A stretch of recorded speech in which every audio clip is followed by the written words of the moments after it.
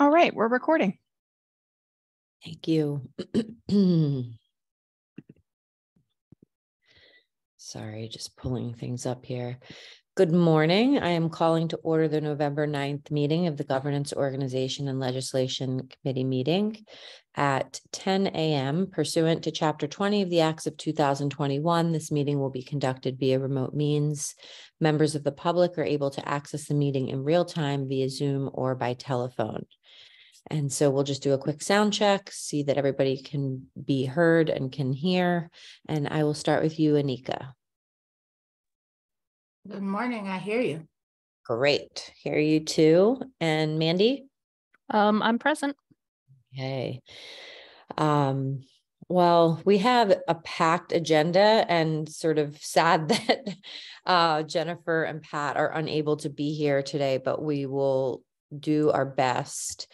There is one item that I received that I'm going to take up under the 48-hour, which is a citation that Anna wrote for Montes March. Did I pronounce that right? Montes March. Okay.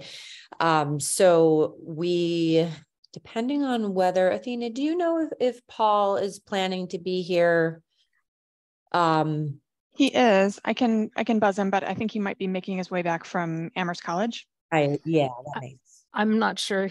He had left right before I did, and I only had to walk across the street. All right, so we'll wait a few minutes. We do have some meeting minutes that we can approve, and let's just do a quick review of the agenda. So we have some meeting minutes. We have Paul joining us for a discussion on town manager goals. This will be our second discussion. Mandy has provided some input that was in the packet based on our conversation at our last meeting. And we're also going to engage Paul in our further review of the public record status of CAFs. And then we have two proclamations, the 2022 Human Rights Day proclamation and the 2022 Small Business Saturday proclamation, and then the Montes March measure as well. So a packed agenda. Somebody just texted that they're trying to log in. That's Paul. Okay, Paul just texted that he's trying to log in. I did send him an invitation, but I'll resend it just. Okay, great. In case he doesn't see it. And if I see him in attendees. Did you want Lynn to come in for the discussion on town manager goals? She's here. Yeah, she had offered to stay in the audience, but given we don't have, too many counselors, I think it would be excellent if Lynn is willing to come in. That would be great.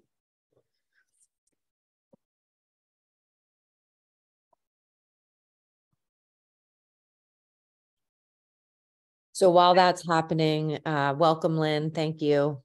I'm glad to be here, but I really was intending to be silent. Would you prefer that? So I don't want to put you on the spot. Would you prefer to stay in the audience? No, I'm fine. Okay. I'm just I'm fine. Okay. Well, thank you for being here. And let's just go ahead while we're waiting for Paul. I'm going to make a motion to approve the October 26, 2022 meeting minutes. Is there a second? Second. Okay, great. Any discussion? All right. Anika?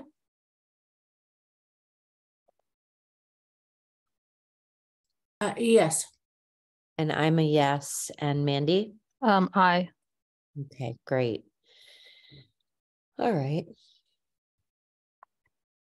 Mandy, did you want to, from your perspective, given that we have Paul here and given that you've made some changes to the goals, how do you think we should go ahead and share and have you walk through those changes and then? We can do that. Paul's not here yet, so I wonder if we can get rid of some of the proclamations. Okay, yeah, let's start that. That's a good idea. Do you want to pull up the 2022 Human Rights Day proclamation is. Can we start with Small Business Saturday? Because I'm still working on the Human Rights Day one to check it. Yeah. Oh, and there's Paul. Oh, okay. Then we'll do them later. Okay. Hi, Paul. Can you hear us? Yeah, sorry I'm late. No worries. We have Jennifer and Pat are unable to join us today. And so we recruited Lynn out of the audience. I did. Okay. So, all right. Answering that question then, Mandy, what do you? So I'm happy to talk about a little bit of what I did. Great. If I can share the screen, I think it'll help. But then we can go into Paul's thoughts. And then you obviously get to run it, but then Paul can talk about, I assume, his challenges or thoughts on how we do these goals. Yeah, that sounds like a plan. We should give Paul just a little bit of because we had one discussion, Paul, about this last week. And it was sort of a broad discussion about the structure of the goals.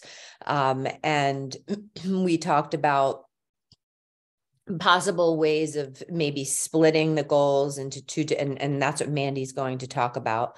And so we invited you because we want to hear from you, and we want to share this possible direction that we might go into. So if there's any comments that you would like to make just sort of initially about the goals, and then I'll hand it over to Mandy to share her work. Just so the goals, I think, serve multiple functions. One is it's a public statement to the community about what the council wants to accomplish for the coming year or 2 years or whatever you choose.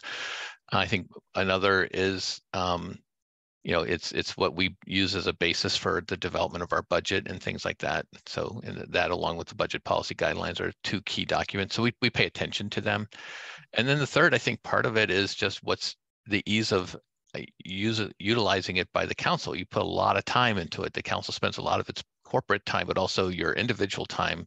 So was it useful to you? What it would have been, and we've got, Mandy Jo will probably talk about, we've gone back and forth between general goals versus specific goals. Like, to me, like the specific goals are easy. Like, did you do this? Yes, no, checkbox. But sometimes it's more useful to have more general goals. So I think we had that discussion last year and sort of settled on this and so I think part of it is just what's useful to you and what are the products that we want that come out of this? Are we satisfied with the products that are coming out, like the self-evaluation, the written product that you're putting together? Is it the right amount of time? Are you putting too much time, too little time, all that kind of stuff? So. Yeah, and something Andy said struck me in relation to the town manager goals and the budget guidelines, and just wanting to bring that lens into our discussion as well. All right, Mandy, over to you. Athena you have. Let me.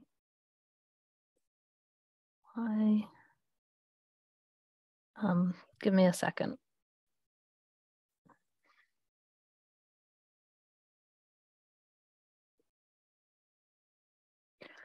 So it's the marked copy, but it's not showing the markings. Paul, one of the things we talked about was potentially splitting the policy goals out from sort of your goals to make it clear that they were really council policy goals. One thing I did not truly attempt to do in any of this document, the policy goals that I split out, and then the new, what would just be goals for Paul, was completely update them.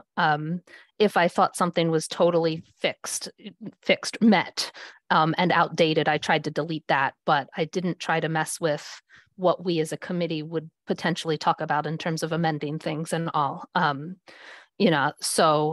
then for something like climate action here, I removed the items that would have been more related to administration and not something the council has any true control over. So I think there was one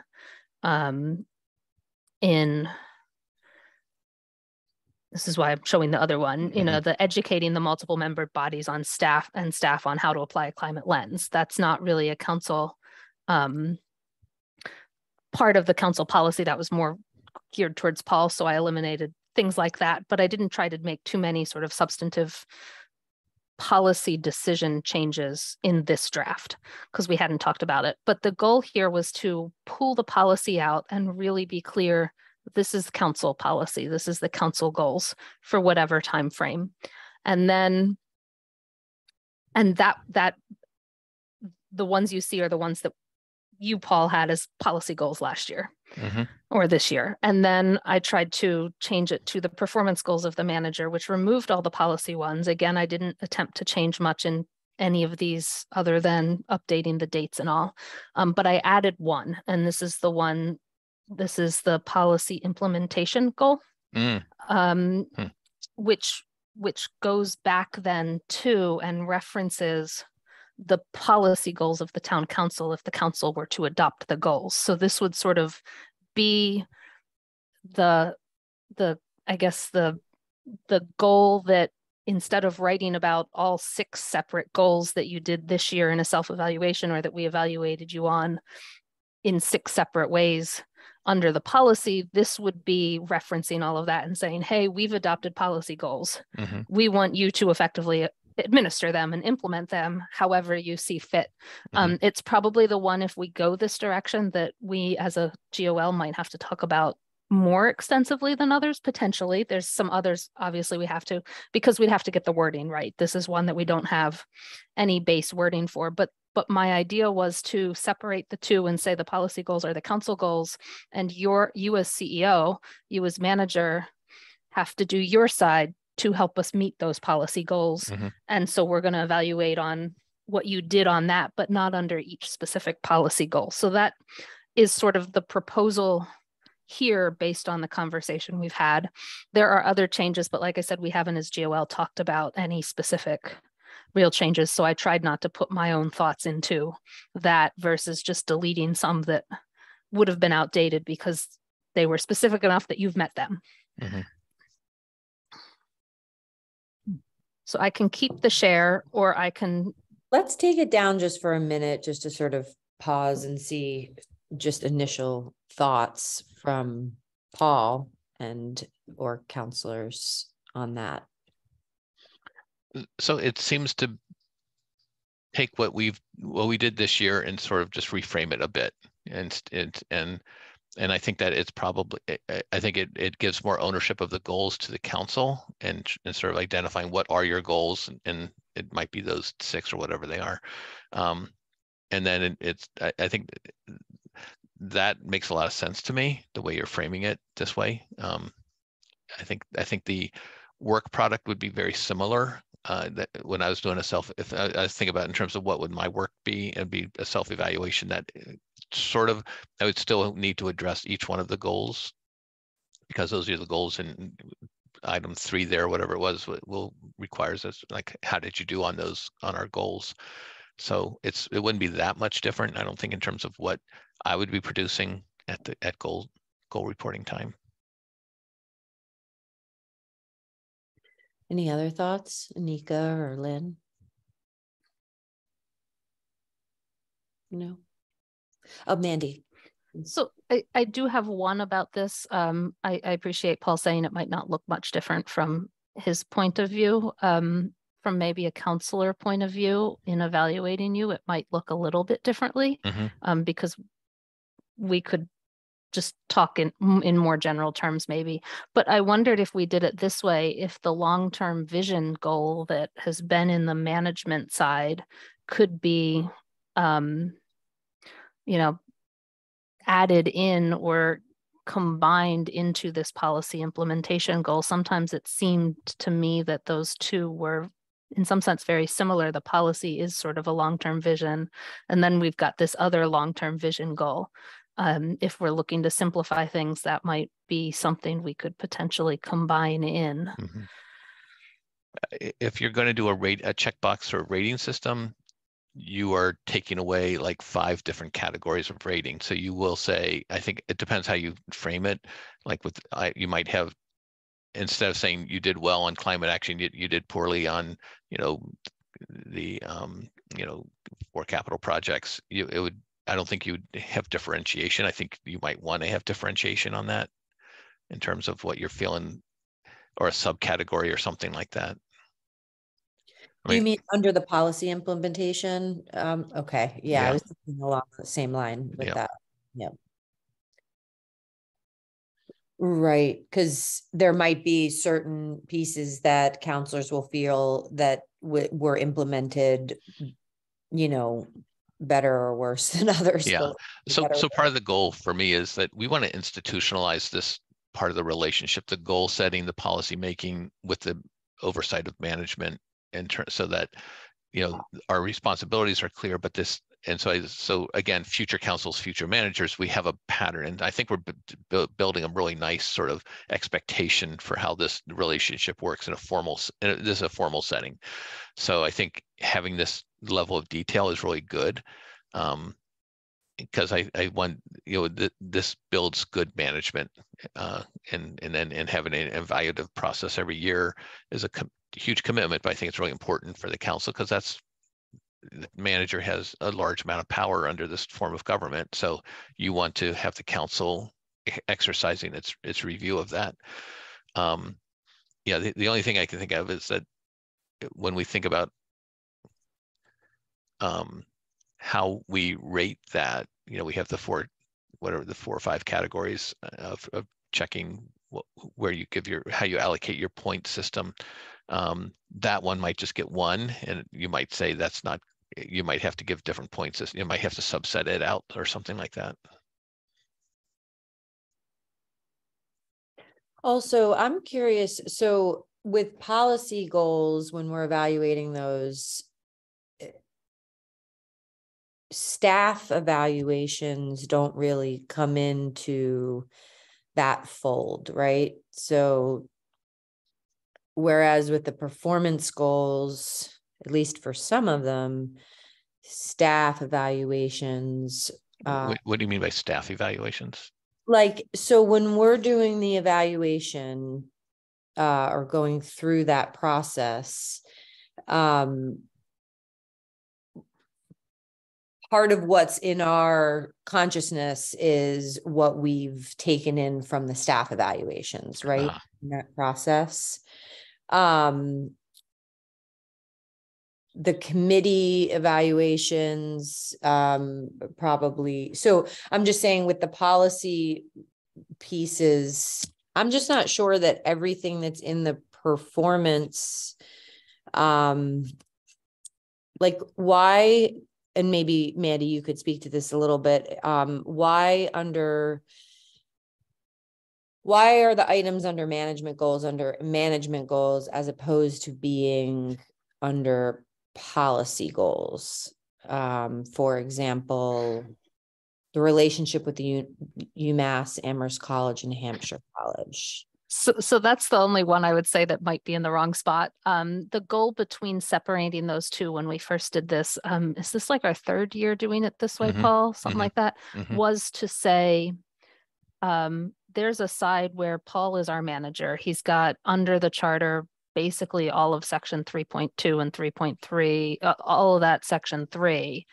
He's the manager, he's the CEO, he has to manage employees, he has to do all that. And so the management side of that document, the prior documents, was how's he doing on that side, relationship with employees and all of that. Right. And then the policy side was, in some sense, is he moving forward? Is the manager moving forward and getting the policy part done, which is somewhat different from managing employees effectively. It's not always, right? Because you have to, the employees are doing most of the work for the policy, I would say, it's not Paul doing it all, and so it was an attempt to say, council's the policy leaders, but how do we get those as a policy leader? How do we accomplish that stuff? We need the manager's help on all of that, but here are the policies we want, the policy leadership we want him to focus on. and then, so we want specific reporting on that. But then here's the sort of management side, which we know we should be evaluating the manager on too, because that's a really important part of the job. The thought process when we did this was that the management goals would probably not change much year to year, because that side of the job tends to stay the same. You know, are you effectively administering the finance portion? Are you effectively managing people? And the policy goals is where the council would spend its time year to year in terms of setting stuff up. And so when you look at the management goals, administration, leadership, personnel, that really fit into the management side. Finance in general, with how we've written it, fits into the management side. The long-term vision, yes and no. Community engagement is much more of a management side. Relationship with the council is a management side. And then one of the ones we added last year was this higher ed relationship. And that I'm not sure we knew where to put it last year. And because it was kind of both, right? It's sort of a policy, but it's also a management. It's negotiating partnership agreements. It's doing, so it was one that was sort of a hybrid, I think. So we stuck it in management, but it might not really supposed to be there. Yeah. That one really stands out to me, that particularly with the feedback on the evaluations, that perhaps that one being in the policy might help to sort of have more clarity around that piece. I'm also curious if the finance, so is there an aspect of the finance goal that relates to like allocating resources toward the policy goal, like toward the policy goals? You know, I'd like to look at that one a little bit closer too, in the way that it, as you said, the way that it's written, Mandy. I can share the screen again. Looking at it on mine, but if you could, yeah.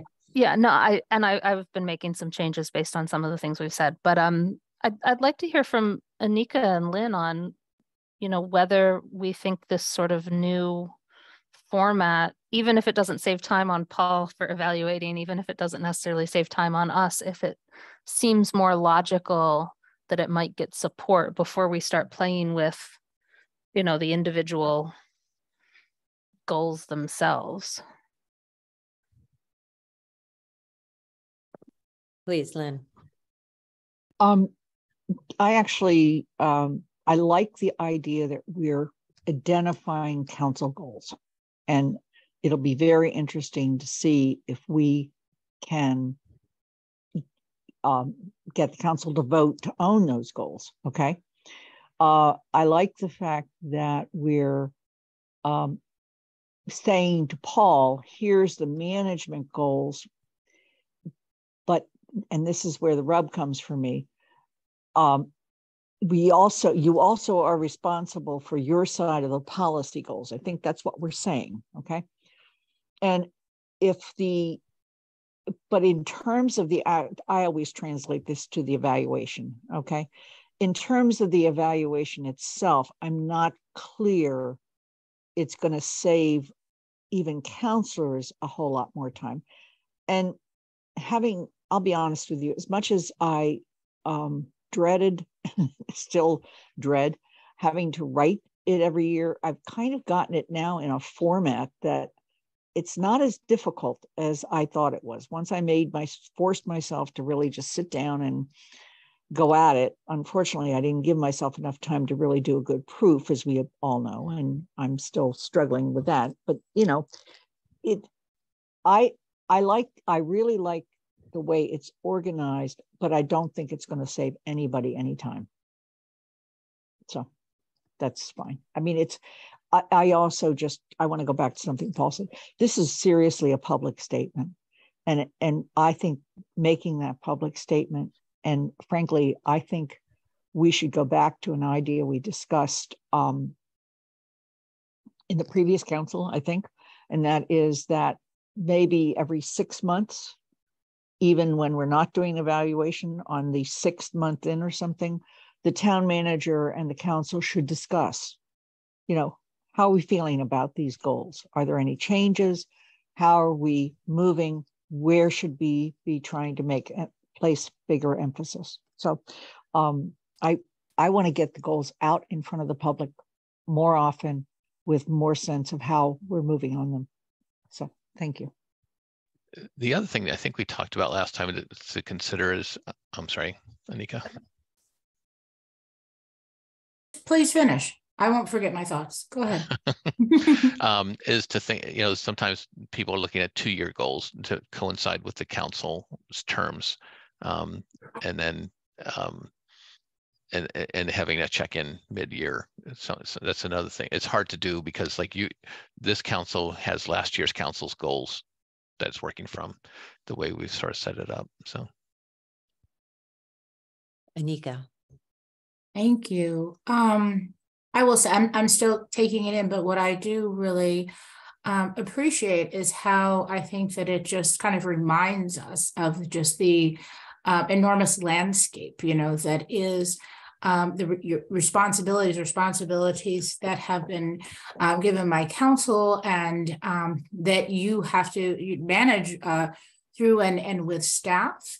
And I think that it also just, what I like about this is I think that it keeps ownership as well on council for us to think about more often, how we're participating, and just really on the broad lens, because I think especially, when you have, people who are coming in new, people who have been there, sometimes it's like we get into specifics and things that people maybe are passionate about or what is going on, and just to kind of keep the whole workings going on and making sure that everything remains centered and that we're all doing our best within supportive roles and also within maintaining accountability. So I like how it seems to connect accountability, responsibility for all. And in terms of saving time, I don't know that it does that, but I also do not see that it would add time as well. And I don't know if I'm missing something that I'm not considering yet. Paul. So I think one of the things that the council will probably talk about is on the affordable housing goal. From reading councilor comments, it seems like we've been pushing a lot for affordable rental units. And I think the council's saying, okay, we want to start focused on home ownership opportunities for moderate income people. So I could imagine the council saying, we want to shift that somewhat to refocus that. And there might be other things that you want to sort of say, okay, we really want you to shift over here, which is important information for us because that actually informs what the Housing Trust is doing and what we go to CPA for, what we go to CDBG for.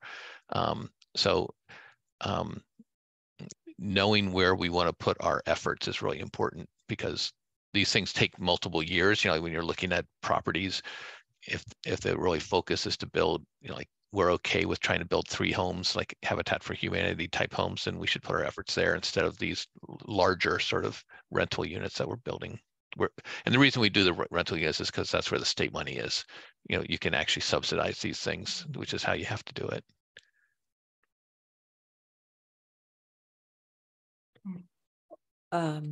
Thank you for sharing those thoughts. One thought I had coming back again to the UMass goal, and in having some discussion recently with Tony and Nancy and others at UMass, it seems like for example, that goal could be in both places.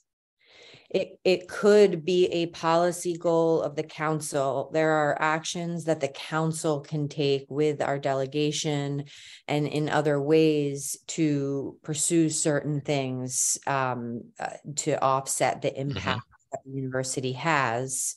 And then there are pieces that are clearly within your purview, like the partnership agreements, that I would see being in the manager goal side of things. So I want us to sort of flex a little bit in the way that we're thinking about these things, like that one in particular, where are we as a council taking enough ownership over that particular goal, for example, where we could be being more proactive, and then also keeping that awareness that there are pieces of that, like the partnership agreements, that are clearly your piece.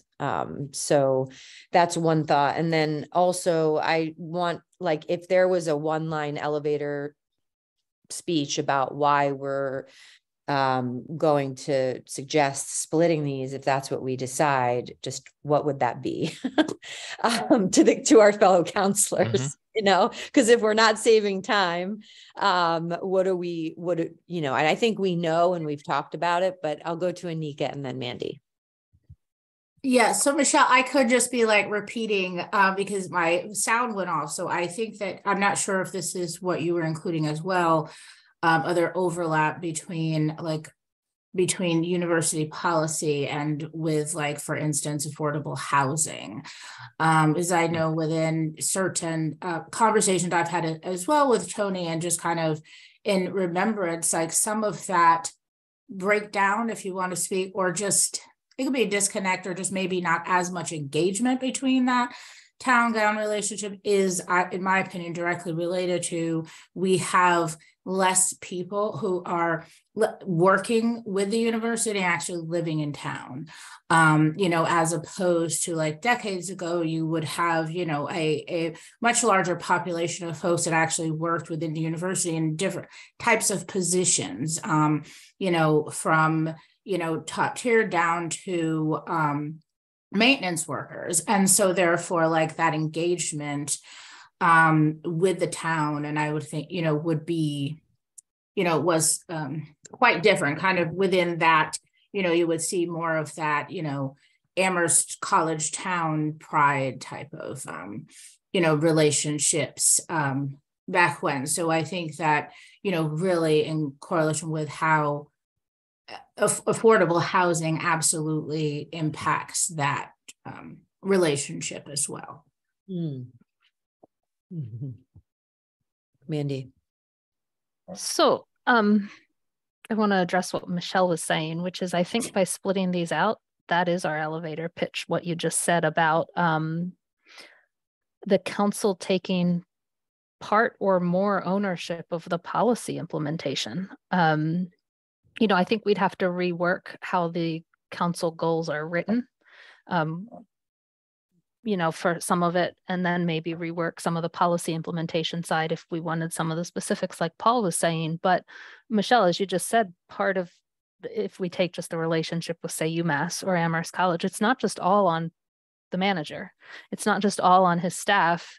We as a council have to do some stuff too, but we stuck it in management, and we can, we almost say by doing that, well, it's not us, right? We complained about it.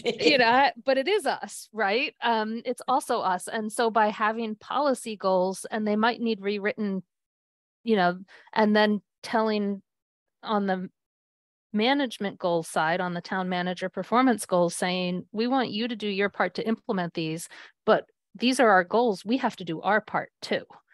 And so I think that's sort of the pitch, is saying we need to take ownership of our own goals. We need to take ownership of the climate action goals and do our part to help that. We need to take ownership of racial equity and social justice. We need to take ownership of economic development. What are we doing from our side? We can't just rely on staff.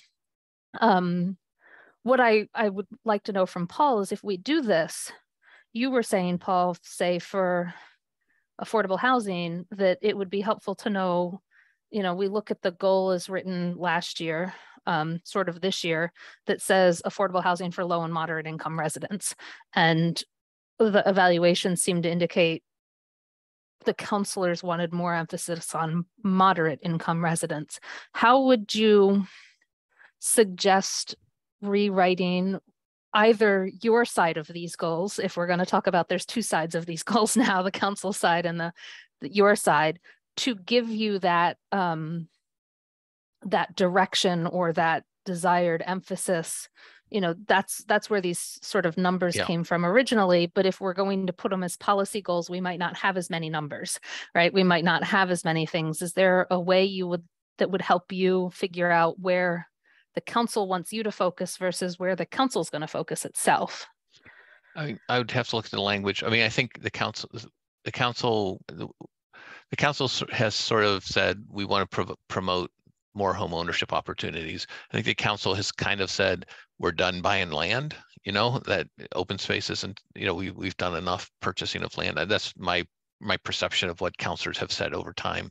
And I think where there's a bit of a conflict is that the decision prioritizing the DEI department, the only way for me to get there was to eliminate the economic development. And that was a decision, but because it's one of these, how do we afford to do everything? And it seemed like at the moment when we built the budget last year or whatever it was, we were prioritizing DEI, but then it meant economic development suffered because we used that position.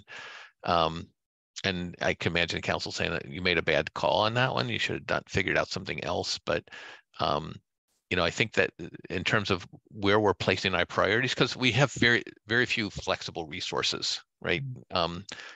So we're choosing things. And if we sort of pull back from purchasing just open space land, and we've done enough of that, and I think our energy has been put into sort of maintaining what we have instead of building new. That will come into play, I think, with sidewalks. That'll be a public way thing. When do we want to maintain sidewalks? Because you've got people out there, multiple locations saying we want new sidewalks. We need sidewalks in our area. And there's a, you know, where do you want to put your resources? That's a pretty important decision. So trying to make this a actually valuable document that isn't just sort of big picture things, but also gives us a little bit of nuanced guidance as well, I think is very valuable. Or to say, check in with us on something. I have to think a little bit more about that. That's a good question though. Yeah, Lynn. A couple thoughts. It would absolutely be appropriate if, as we go into this discussion, for, you know, the council, I don't know that we'll get it done before January, but that sometime in January or February, we do a retreat and we revisit these goals and we say, are these our goals? So that we can get them in there now. And I'm sure in council meetings, there'll be some changes before we finalize them in December. So I'm not trying to prolong them, but on the policy goal side, we could do that. That's just one thought. A second thought, although I just have to say retreats are really hard to schedule. And I found that out incredibly hard. The second issue, however, is by taking anything and moving it around, we continually have to respect the role of the town manager versus the policy role of the council. And I think of that with regard to the agreements with higher ed, because these are negotiated agreements and the town manager and his staff work through that negotiation. I don't want to change, or I don't want to do anything that doesn't honor what the town manager's job is and what the council's job is. In addition to that, there are reasons why those aren't council discussions. One is that we're not paid full-time to do it, but the other thing is that they have to not take place in open meeting. And that at the moment I just want to make sure that as we move anything back or forth, we keep in mind what is the manager's role and what is the council's role. That's all. Thanks. Yeah, I really want to support that, Lynn, because I think that especially with a council that turns over every 2 years and there's new councilors coming in, and even in this, you know, more recent situations that we're dealing with as a council, I think it's really important that we clarify that executive role versus that legislative role, and how those two bridge, and it struck me in this motion that we're looking at recently, that, using language such as to ask the town manager to identify resources. That's like seems like something we can do, is to ask to identify resources versus direct the town manager to do X, Y, or B thing.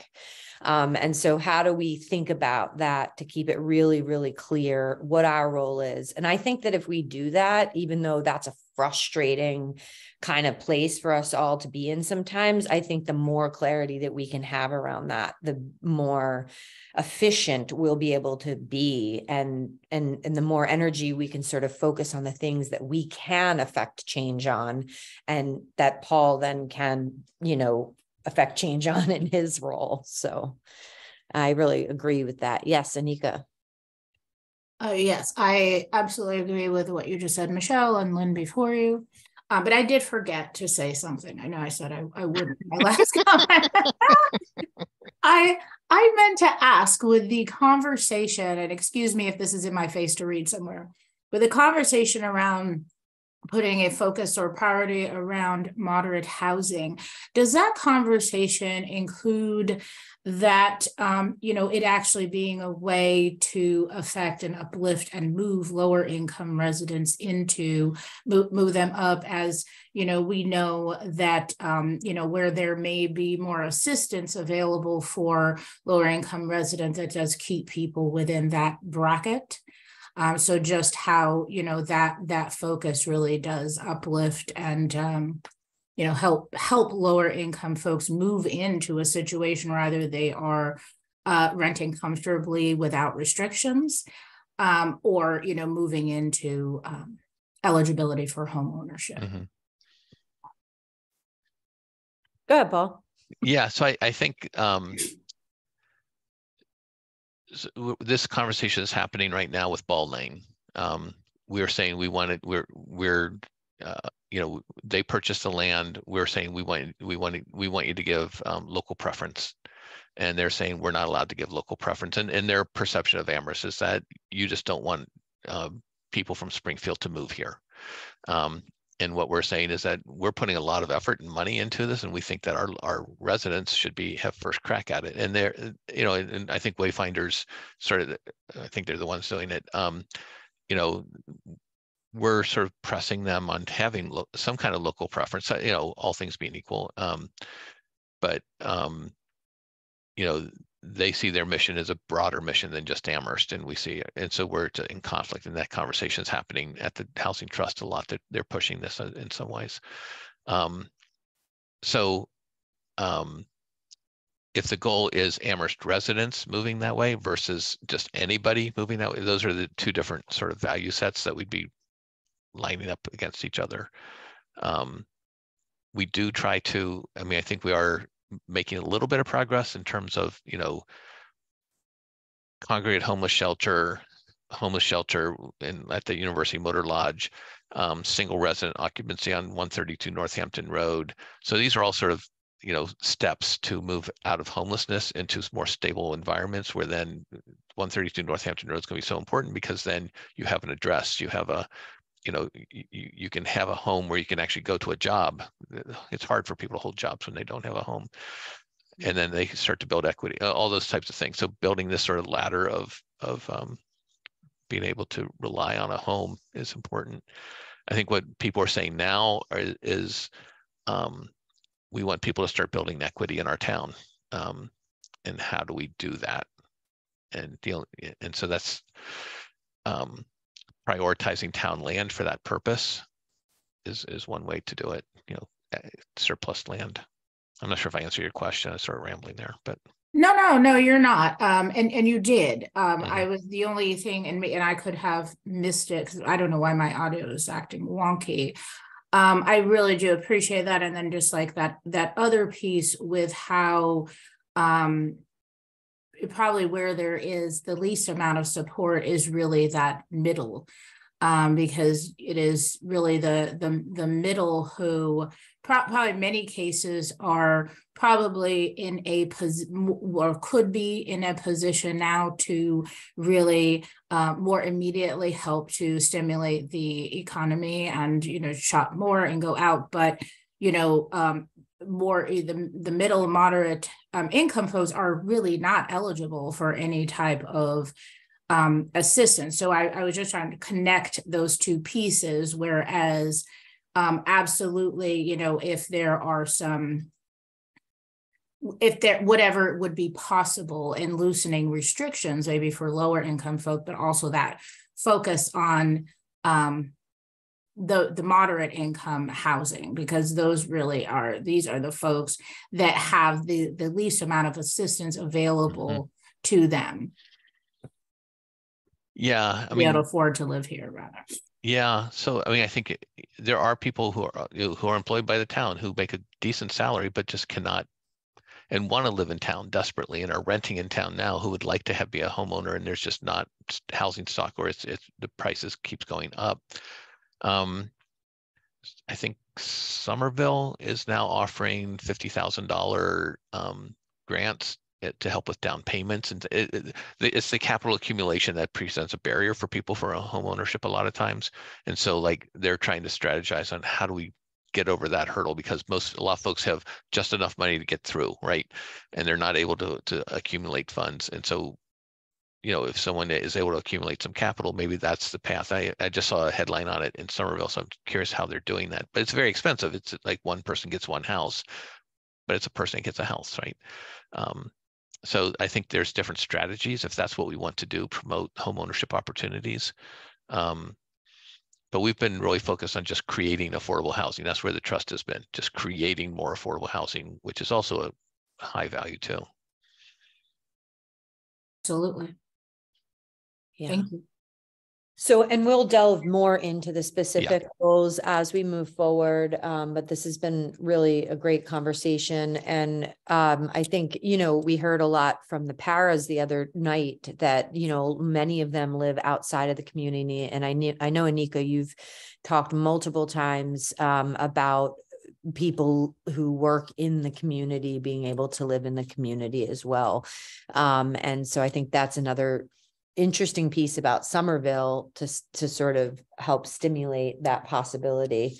And where in the policy goals, what policy goals can we implement that would drive those goals for us? Yeah, so specifically to that, you'd say we want to promote home ownership opportunities. That's our value this year for the coming years.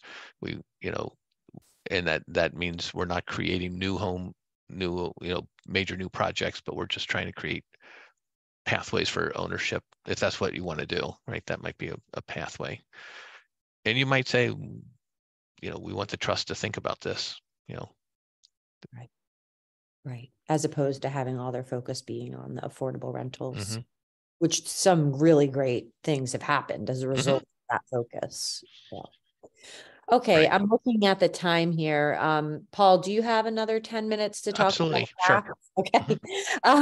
And Mandy, Anika, Lynn, any other comments or questions for Paul on this piece? Okay. Lynn, just from your perspective, how would you, so we've had 2 discussions on this now as a GOL.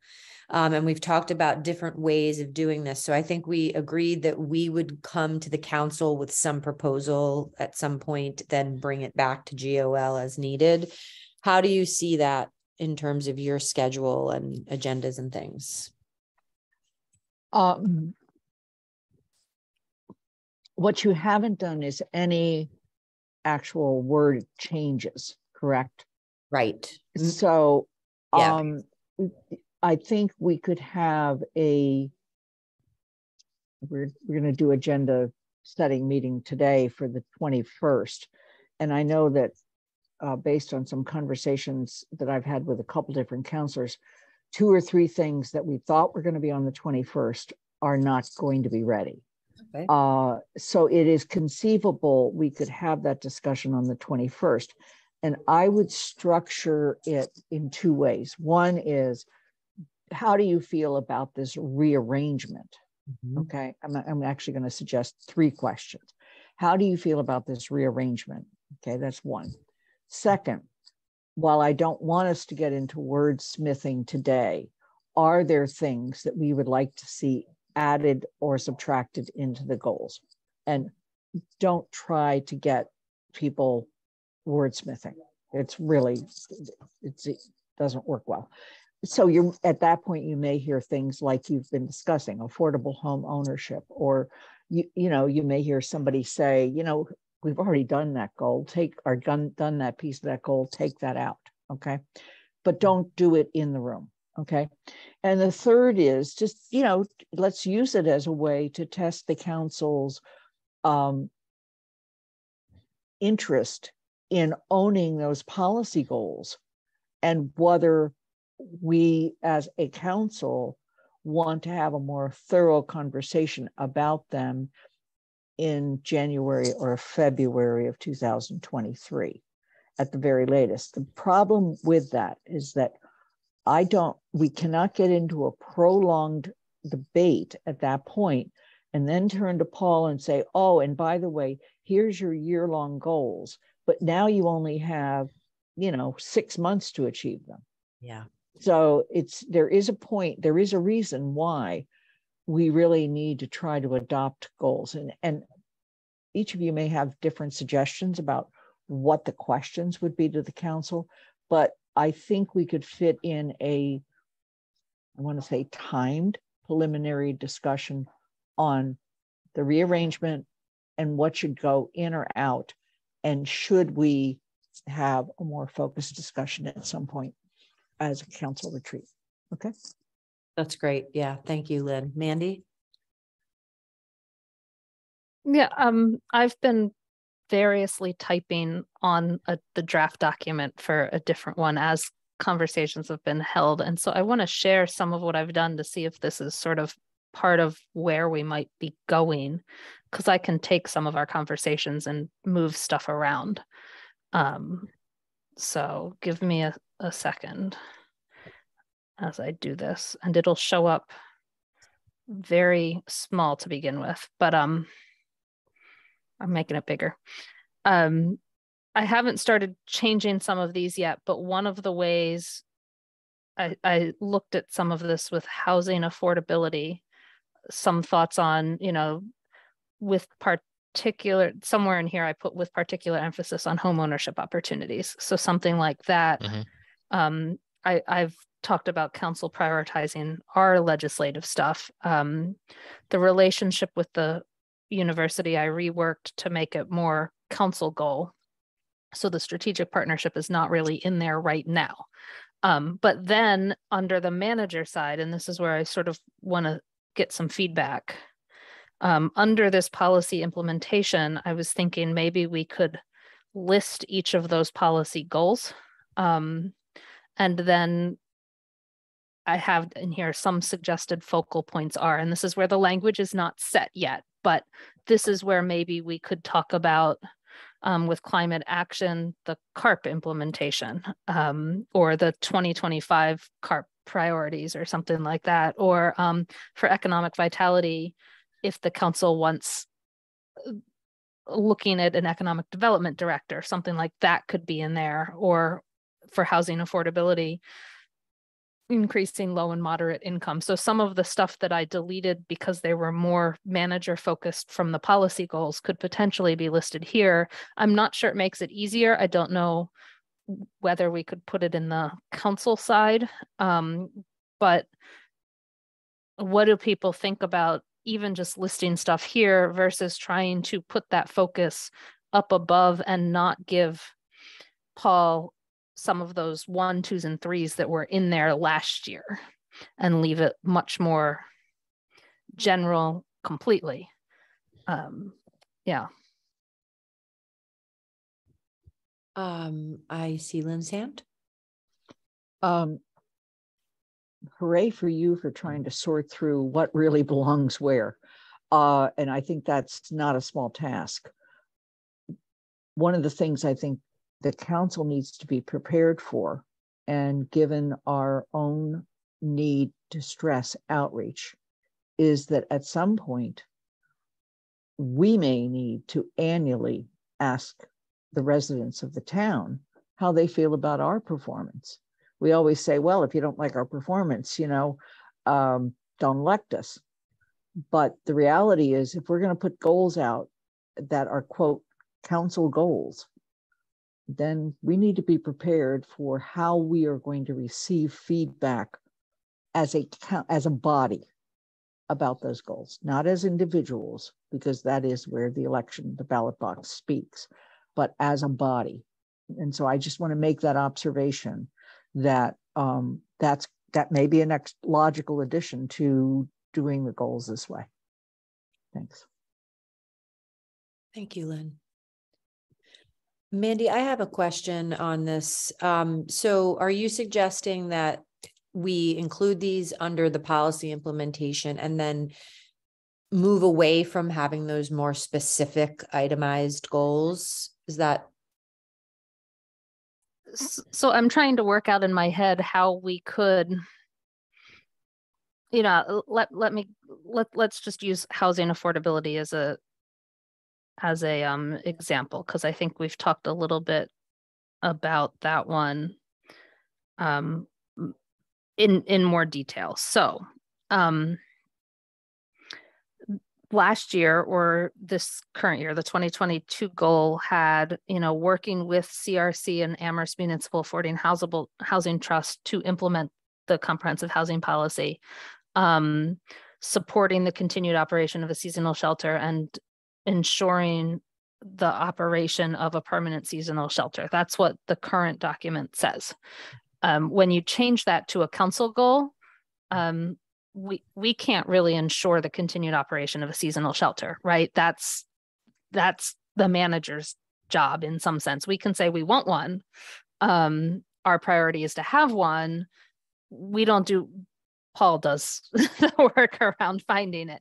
And so what we could do is, and this is where I'm working through my head, housing affordability, we could potentially say, we have a policy goal on housing affordability that is prioritizing legislative, regulatory, fiscal, and other actions that ensure safe and healthy access to safe, affordable housing for low and moderate income residents, period. We could even just stop that policy goal at period. And if we wanted the manager to focus on specific things, we could put it into that policy implementation side on the manager side, or we could say, instead of stopping it at period, we could say affordable housing for low and moderate income residents, with particular emphasis on home ownership opportunities, or with particular emphasis on moving people from homeless, lack of shelter to having some shelter, away from homelessness, say. We could put some of that in there and then not give, under the management side, under that policy implementation, any further guidance. We could maybe have a hybrid of that, where we stop and say, with particular emphasis on home ownership opportunities, say, but then move the numbers that were here, the implementation of the housing policy, the operation of the seasonal shelter, and the permanent shelter, to the management side of, those are your particular goals. I don't know whether we want to be that specific, or whether Paul wants us that specific, versus, I think there's 3 or 4 ways we could do this. And the question is, what would we want? Would we want to just say, we're prioritizing access to safe, affordable housing for low and moderate income residents, period, and do nothing else on either document? Or do we want to put those numbers into Paul's document as part of, sort of that list that I started generating? Or do we want a hybrid where we put some of it there, or get a little more specific under the council goals? Anika? I agree with leaving it as open-ended as possible, so it comes within, so Paul has direction on that, because I think that the ideas that have been coming so far are creative, and I also think that, when we sometimes just push home ownership opportunities, we forget sometimes that not everyone does want to own a home, and or kind of have to face that, even though sometimes mortgages can be less than a rental payment. But, I think that opens the door. We do have a lot of folks that come here, whether they're coming to the schools, it could be just for a certain amount of years, and, just opening up it be whatever ways it is affordable for low and including that moderate level income to be here without having to give direction as to exactly how to do so. I think there are so many opportunities, and town staff has shown that they're very creative and competent in pursuing and doing so. I'll just make one last comment on this. I was especially struck by this one because it seems to me like implementing the comprehensive housing policy is something that the council really should be putting a lot of emphasis on. And as far as operating a seasonal shelter and finding a permanent seasonal or year-round shelter, it seems that's really on the town. That piece is really on the town manager, and there's not a whole lot that we can do other than to support the town manager in that. So the more I'm kind of looking at this, I feel like, I'm going to go on record saying this. I feel like not that the council isn't doing a tremendous amount of work, we are, but that we are sort of laying a lot on the town manager to implement these policy pieces that we could potentially be doing a lot more if the clarity was there.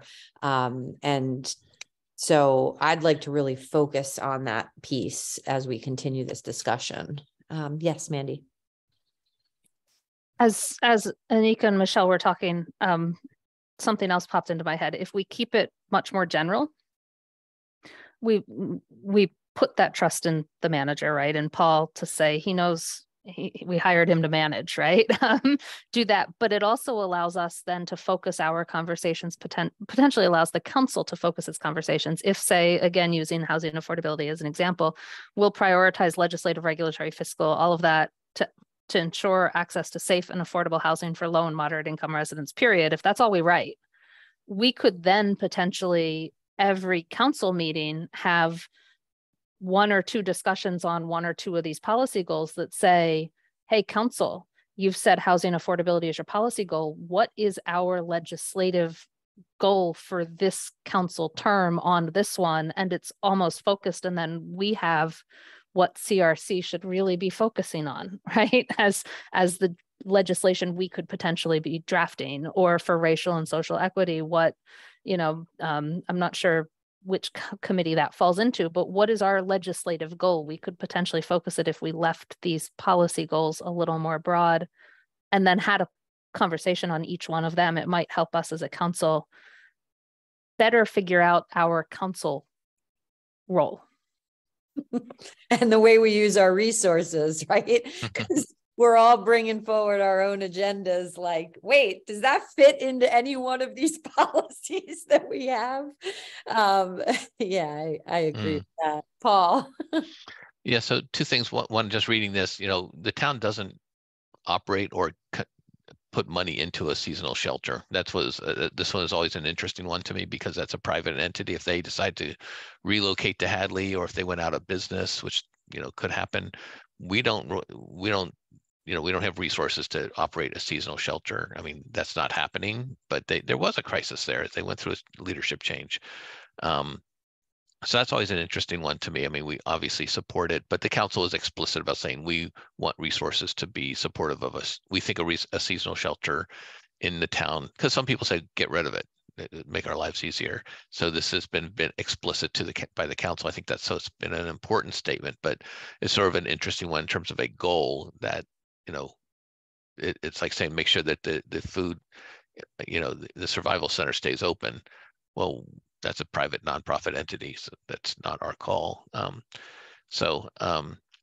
then so as you start talking about, the council could do this, the council could do that, I think it's just really hard I think you have two things. One is you have private initiatives or small group initiatives of the council that people come up with during the course of the year that they say, this is what I want to accomplish, or this is what I ran on, or I feel strongly about this, that are going to make their way through the council, and those are all pretty much owned by counselors, and sort of, and how much work goes into these things just to develop an idea. I mean, we have one counselor who wants to have a ban on leaf blowers. And so there, we can help to a certain extent, but it's really incumbent upon the counselor to do the research, who else has done it and stuff like that. And so to say, well, we could do more, I just look at your workload and the amount of time that people put in and making the job achievable for others. I think you just have to be cognizant of how much more are we able to take on, quite honestly, Yeah, absolutely. Yeah. It also seems that if there are personal or individual initiatives, or like you said, Paul, something that we've run on, that it seems our job should be to then try to get that into a goal of the council, as opposed to trying to carry out that individual initiative outside of that. Because I really do think we're not necessarily looking enough at ourselves as a body that has goals, and that those are the goals where everything should be sort of funneling through. So if there's like some totally other thing that I want to pursue that's nowhere in the policy goals, I think it would be my job to somehow find a way to get that to being a policy goal of the full body of the council.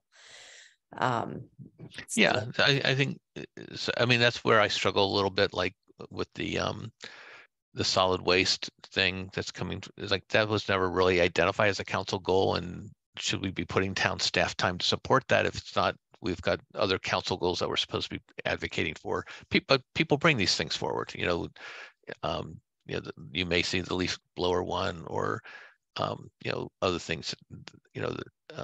Lincoln Ave obviously is one that put a lot of energy went into it. So. All right, lots of food for thought. So thank you. And we do have to get through some of these other things by the end of the period that we have today. So we'll finish up this conversation now, and then we're going to move right into the CAFs discussion. And Lynn, you're more than welcome to stay. And you're also, please don't feel like you have to. So thank you, guys. Good for you, Lynn. Oh no, Paul, you have to stay. I have to stay. Okay, I'm here. Please stay. Okay, Lynn, do you want me to put you in the audience, or do you want to say, okay, I'll move you over? So this is the CAFs discussion, Paul. We'll try to keep it pretty clear.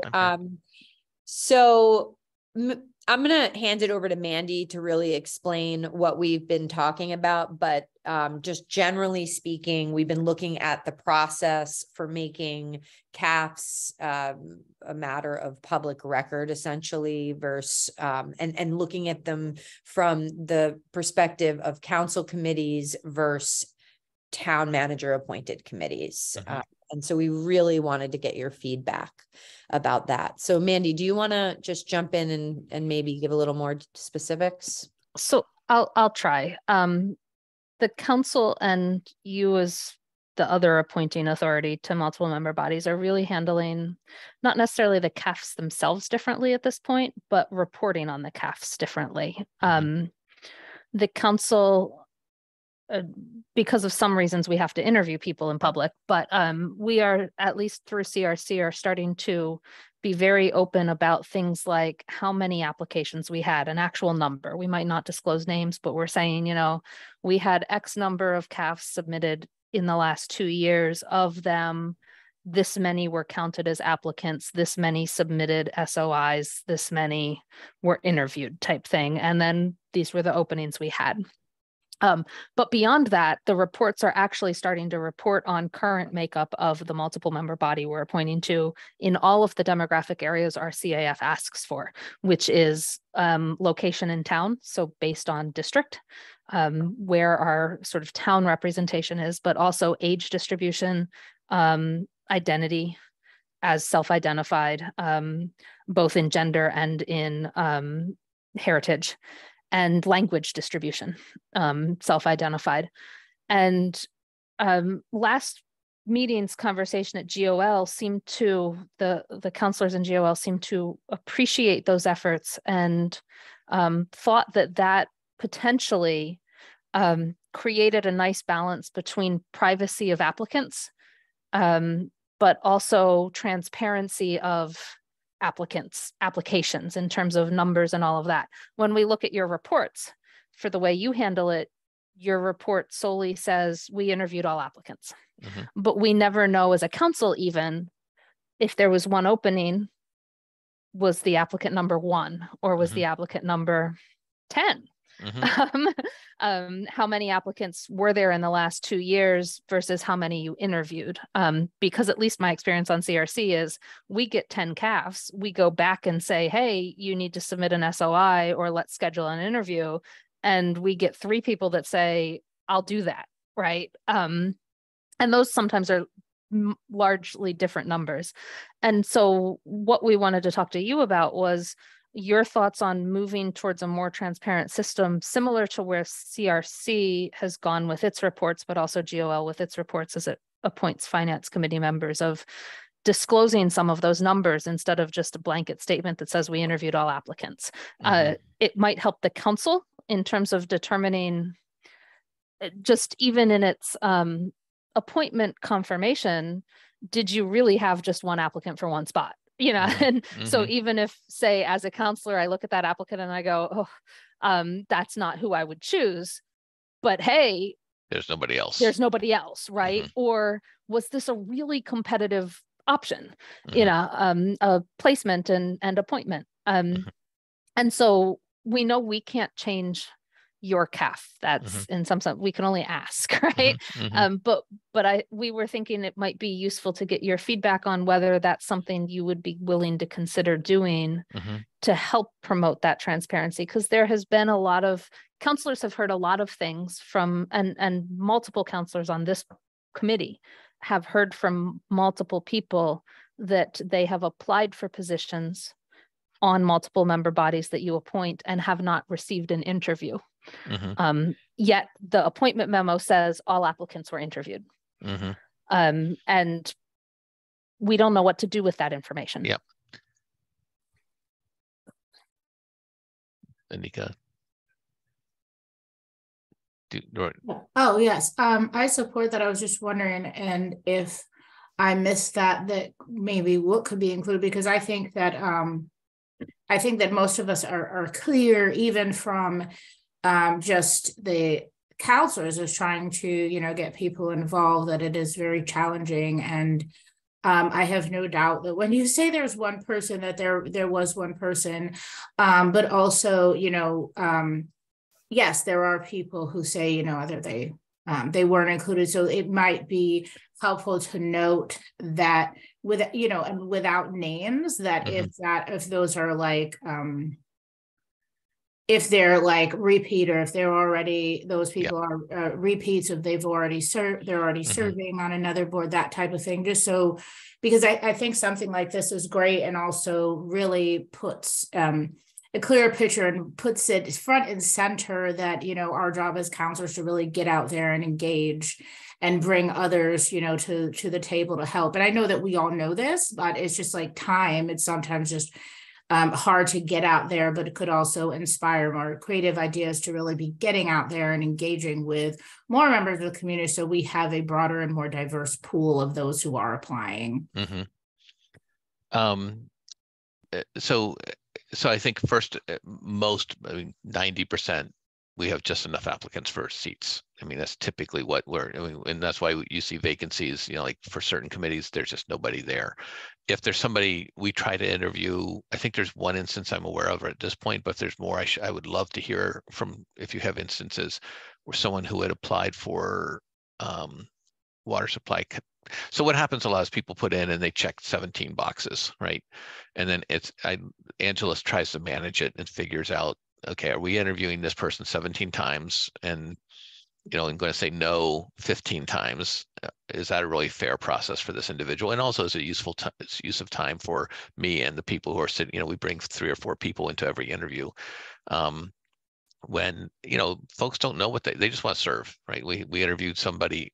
So anyway, so and so it's just like, because you check a box, does that mean? And we try to do that. And she makes a list of everybody. I think there was one instance, I think very recently, of someone who wanted to be on the Conservation Commission that didn't get into the interview mix for some reason. I'm not sure exactly why. And so I'd love to hear if there are, if you're hearing others, please let them know, because I will look into that. So I think part of it is just, do we have an applicant pool? Some people I've interviewed, you know, they put their names in and they're not good candidates, but they, you know, and a question I have is, do I keep interviewing them? If I'm not going to appoint them, you know, they're, you know, we reach a consensus that this would not be a good member of a committee, period. You know, for whatever reason. And we get people who come into town and they say, I want to serve on every committee, and I can't appoint them, you know, and even if there is a vacancy, it's not a good appointment, so I won't appoint at that moment in time. And that there's probably 3 or 4 people like that in our mix, and then we just make a judgment like, yes, they've been interviewed previously. Sometimes we interview people very recently where they want to be on one committee, but I think they're going to be much better on a different committee. So we push them into, we sort of coach them into a different. Angela does a lot of this on her own, sort of just talking through people. She calls everybody and she talks them through and saying, what would you like to do? You're right, though. I think in terms of when we say we interview everybody, we should, if we say that. In terms of numbers, you know, I've sometimes hinted at this in verbal in front of TSO, or before that OCA, like we had a lot of candidates, or, you know, I didn't put it in writing because that whole thing previously with the previous council was kind of complicated, because a lot of it was coming out of the select board use of things, and there's this legacy stuff, and what's, you know, it just got complicated and people had very strong feelings about it. So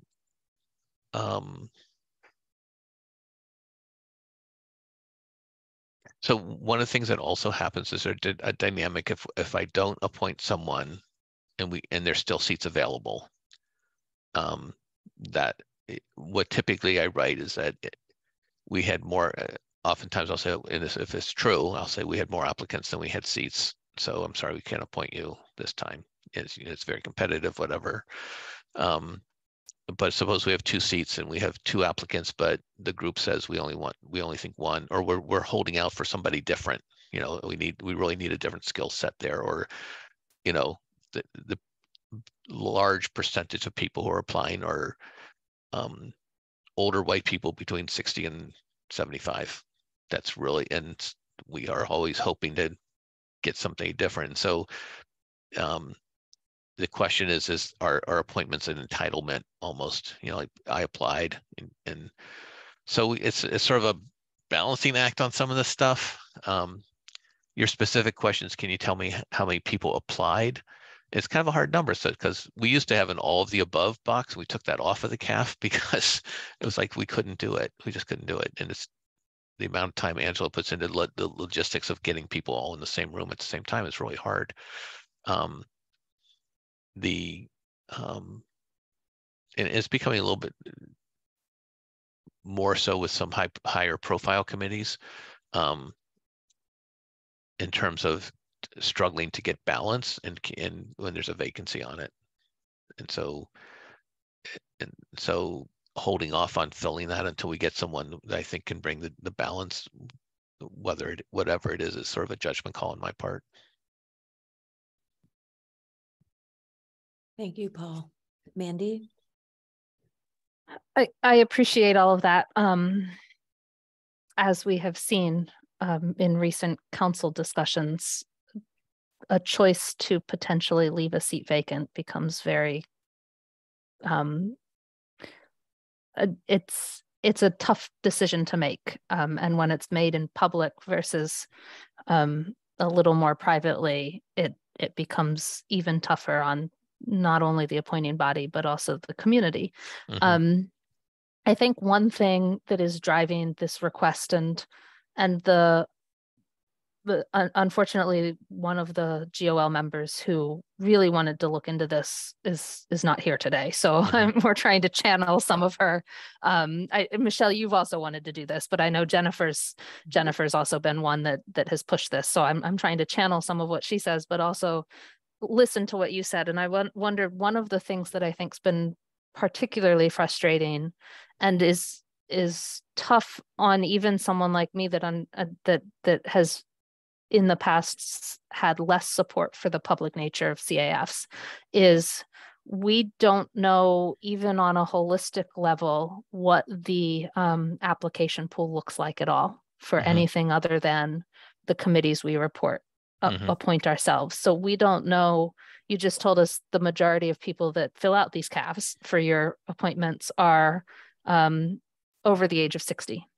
That's something I've never seen before, right? Because we don't get those statistics. And I wonder if some of statistics like that, even if you report on them on a quarterly basis or a semi-annual basis that says, this many people filled out CAFs and they wanted to serve on this number of committees. So, you might have had 10 people fill out CAFs, but they checked 300 committees, type thing.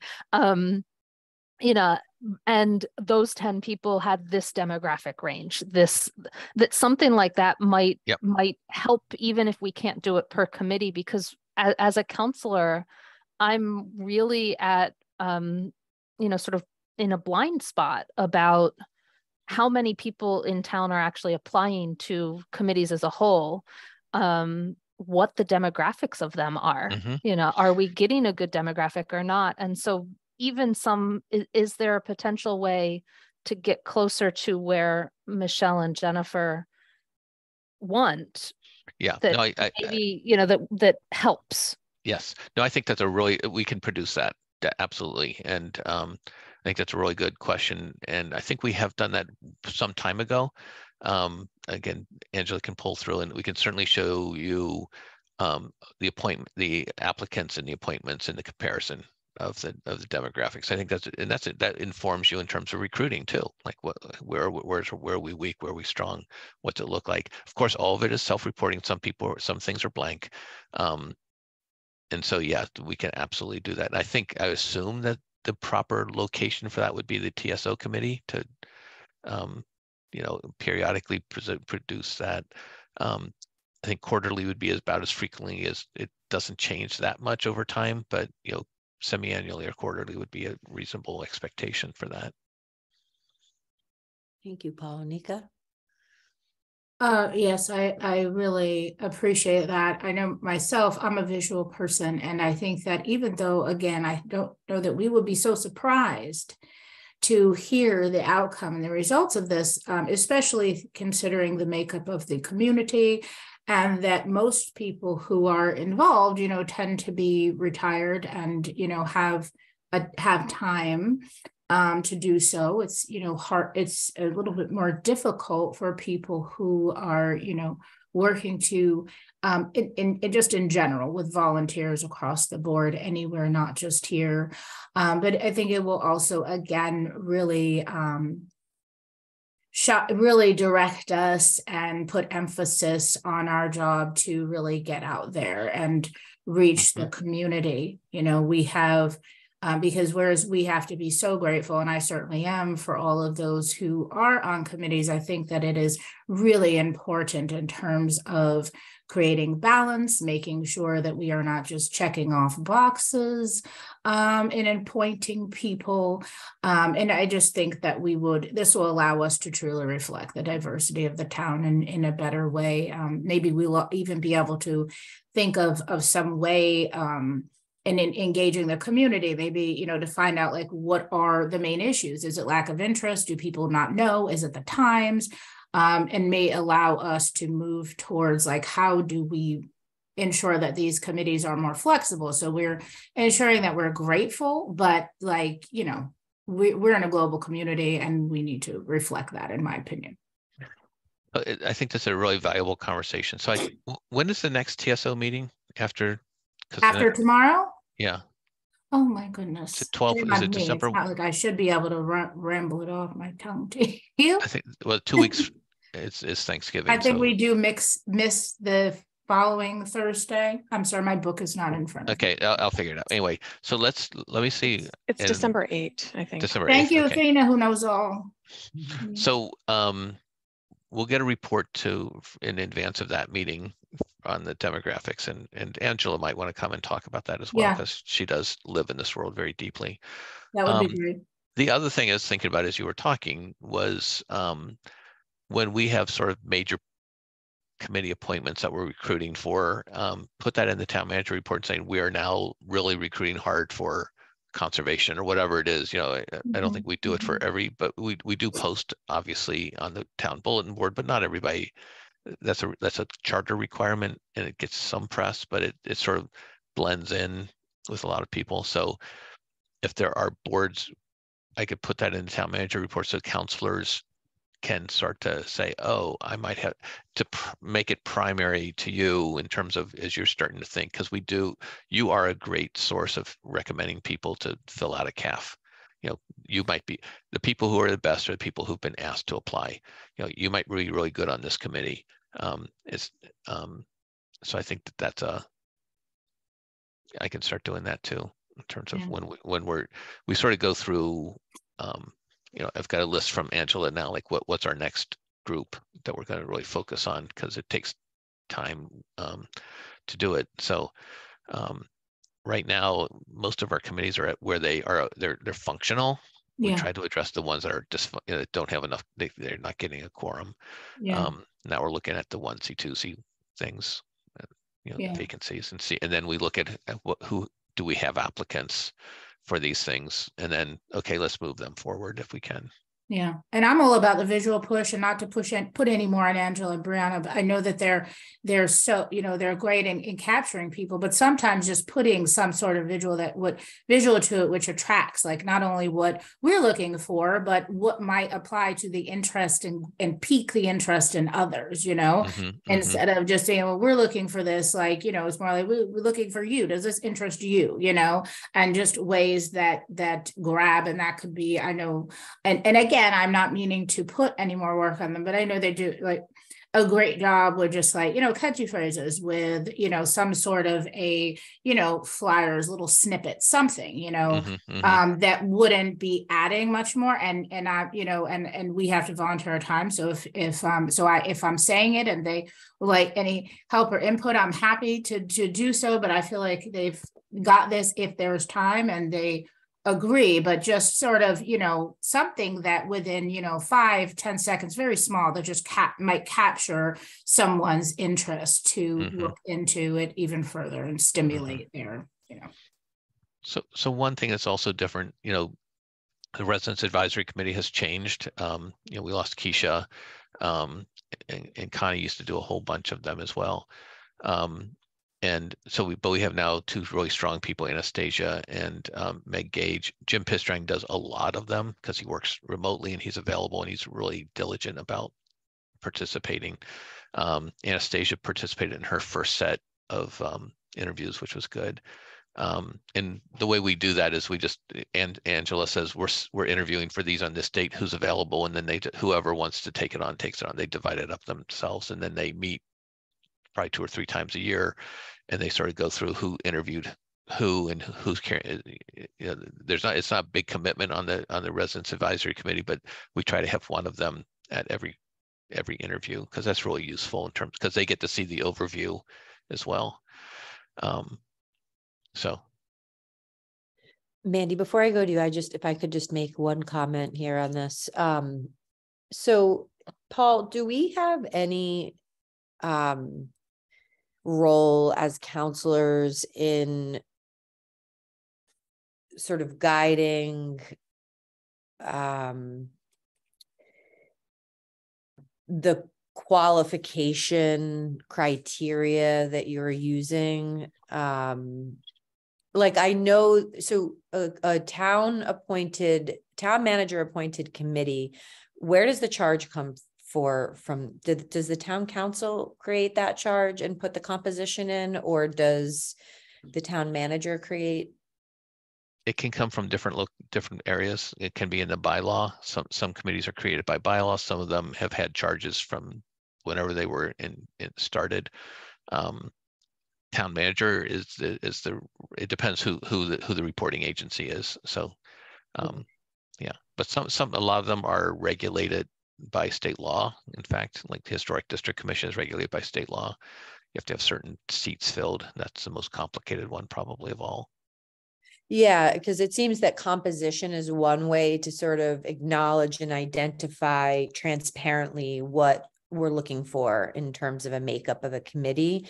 But outside of that, is the council at all, is it within the council's purview at all to look at what you're using as qualifying criteria? Well, give an example. I'm not sure I'm understanding. Yeah, like when you were speaking earlier, you said that this person just, you feel like isn't a good match for a committee, for example, or just wouldn't, or might be better off in another committee, or, and you said there were certain people that sort of apply regularly, but that you just don't feel they should be appointed to something. And my heart broke a little bit when you said that, and I'm just trying to kind of sit with that and understand the full context of what we're talking about here, like, because these are volunteer positions, and we struggle so much with engaging our community. So I'm just trying to understand, like, when you say this person isn't a good match, what criteria are you using to determine that? So this is a public meeting, so I'm not talking about any individual, but there's some people who apply who have mental illness. In my mind, in my opinion, I'm not a doctor or anything like that, and it's really hard. That's a unfair thing to say. I should not have said that. So there's not everyone is in a position to serve on a committee. I'll put it that way, and I just put you on the spot. Why don't you just sit with that question and we can talk about it at another time? I can give you specific examples. I won't do that in a public meeting though. I can give you a very explicit examples, and I'm only thinking like one or two people, quite honestly. Okay. All right, Mandy. Yeah. One other thing as I was thinking about this that might help the council and even not just in terms of getting a diverse pool of applicants or finding where we might need to reach out more. I in terms of, I'd be interested to know if there's like most of the applicants come from X district, right? And so Y district needs to talk more, say, or we need to focus on that. But I was thinking, when you say we don't always have applicants for certain committees, it might be good to hear and see in a visual which committees, those that fill out CAFs check the most, and which they don't check. Not just for, do we need to recruit for those committees, but also for later, is this a committee, can we restructure the committee, or can we move its duties into some other committee? We've always been said that this town has so many committees. Maybe that's, like, if we're having problems with a specific committee that is a town committee that isn't regulated by state law. I know we can't get rid of our local cultural council, for example. If we did, we wouldn't be able to give out money. We wouldn't want to do that. So if we have problems recruiting for it, we want to recruit for it. We don't want to dissolve it. But if there's another committee, say, we used to have a solid waste committee, I think. I don't think we do now, that we had trouble with. But hey, we could move those duties into another committee that only meets once every other month. But now we've just consolidated two without losing the duties, and maybe it becomes a more interesting committee to be on, that might be helpful and help us review some of that to see what we could do to hopefully help out everyone's goal of filling all of these committees with the best volunteers we can find. Yeah, no, that's something we can put in the report as well. That's in the database, so she should be able to pull that out. All right. Paul, thank you so much. Lynn is still in the audience. I'm going to call a period of public comment quickly. Lynn, if you would like to make a public comment on this, go ahead and raise your hand. Okay. So Paul, thank you. Thank you so much. We probably kept you here longer than No, this is good. It's good. And, really, really appreciate your time. And if so there's anything else, yeah. Just so I make sure I have my notes right. So what for next TSO committee meeting, do a report on the sort of applicant pools, appointments, whatever demographics we can pull together. And that's expected to be the 8th. And that would include, we don't collect the information in terms of districts. We don't sort that way, and we have street addresses, but beyond that we don't. And we do put the addresses on the appointments. I do that purposely so you see that they're residents, and B, see where they're from. People can sort of look at that anecdotally just from the appointments. That's actual factual information, but I don't sort it by district. So I've actually sort of militated against that because I don't think that's how I want to look at the town in terms of districts, because it becomes too much like a city. Like I'll pave your this happened in Somerville, all the sidewalks in this one ward got paved because the loyal councilor was in a tough race. So the mayor paved all the sidewalks, and suddenly that guy got elected. So it's just like, yeah, let's look at it holistically, Yeah, that sounds great, and thank you. And as much detail as you have time and can do, I understand that there's volunteers, but it's like a hiring process, and there is certain information that you cannot share. So understand that, but I think just as broad a picture that we can get would be so helpful. And I'll just, before Mandi Jo speaks, I'll think about how to put in. So what you were also asking for is there a way to tell us you had a lot of applicants, or you only had one applicant? That's sort of helpful to us because it helps us gauge our role in terms of appointing. That question was always asked by a previous counselor. And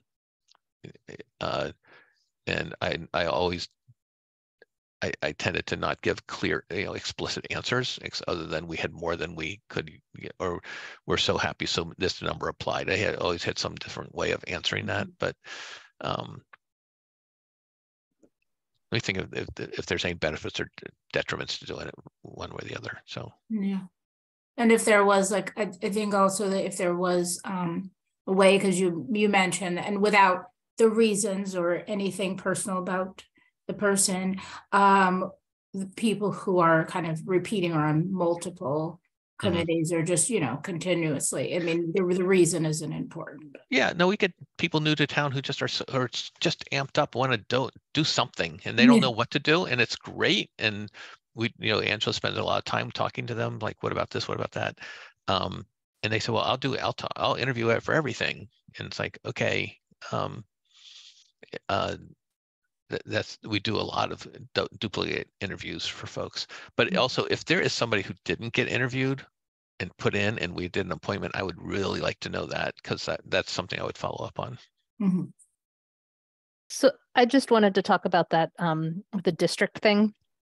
We've started reporting on it in CRC because both our committees that we appoint or we make recommendations for, planning board and ZBA, the chairs have indicated that it's helpful to have a diversity of where people live in town, because their perspective changes, at least on what they're doing for those committees.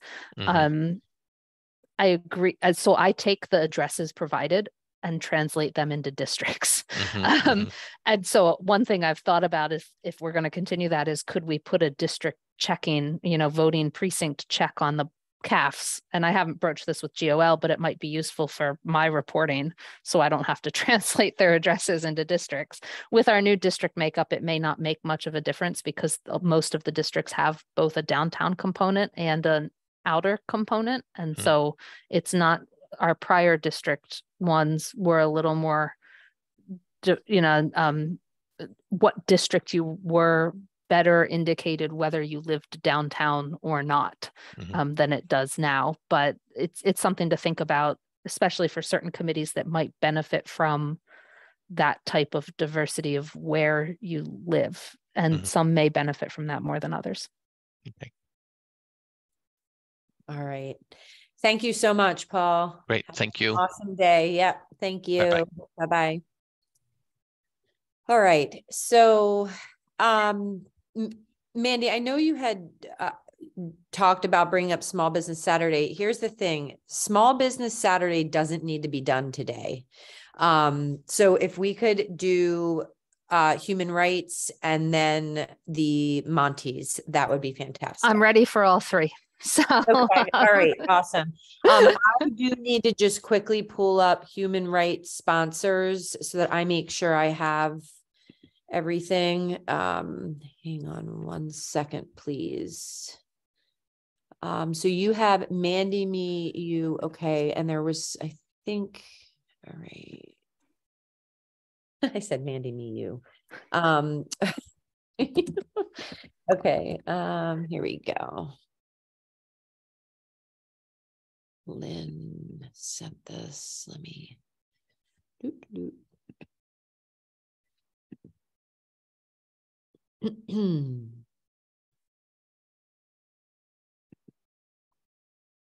All right. So I have. That's all I have. Other than you have the Human Rights Commission obviously on there, right? I can't see the screen right now. yes. Okay. Great. So is this, and this is a proclamation that has, this is its second iteration, or has had multiple iterations. So yeah, this is the one thing I hadn't checked that I've now checked is what it looked like compared to last year's. And so all the changes you see would match 2022 with 2021's. So later on, you'll see the big difference, but the ands needed added for some reason. I'm not sure why they didn't go through. The bigger changes in 2021, GOL removed, and then the council adopted it with its removal, these last two sentences of the last whereas. And so I've put that in there for now. So that showed up again is what you're saying. Well, so it was not on what Lynn sent forward to the council, but in 2021, it did actually get removed in GOL, and since it was adopted on consent, it would have been removed from the adopted proclamation in 2021. I think the reason for that removal was it seemed odd in a whereas clause versus the now therefores. You know, I should actually check the now therefore. I didn't check the now therefore.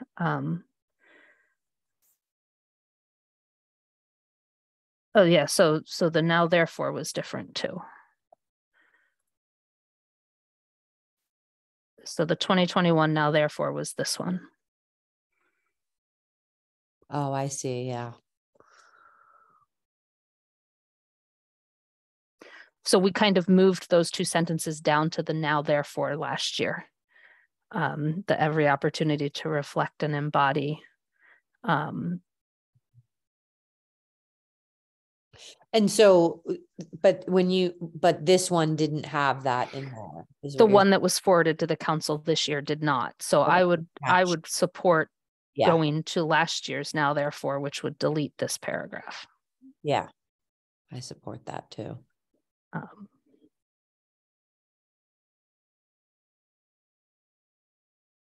Great. Athena's got her hand raised, so maybe I'm wrong. It's the changes I saw. No, I'm just noticing that it says the 15th of November.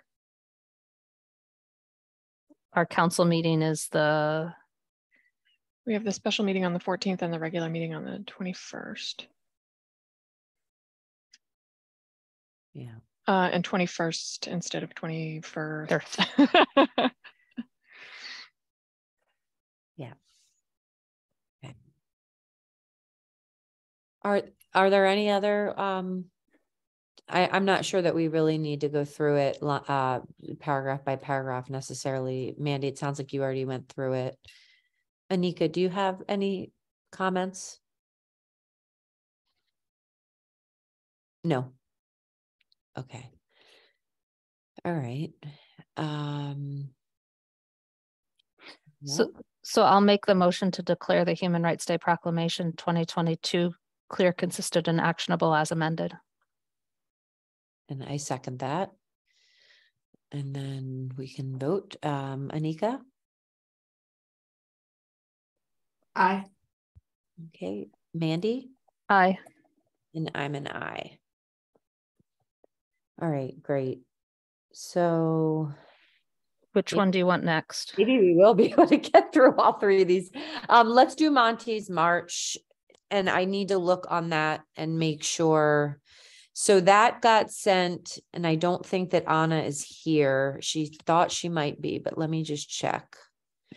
No, I do not see her. So Anna sent that, and it has to be done as soon as possible because of the date of Monty's March. And so I don't, do you remember seeing if Lynn sent it out to everybody for a formal? I thought she did. Okay, let me just check then.